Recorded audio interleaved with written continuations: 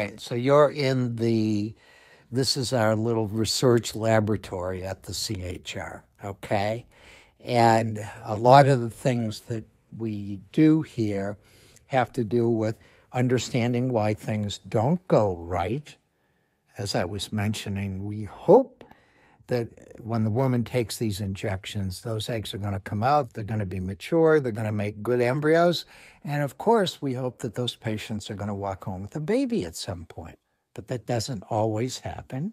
And so we try to understand for each patient what may be interfering with the process and at what step along the process. This is a movie that we made, not on this microscope, but on another one, of a living follicle, and you can see things moving around in it.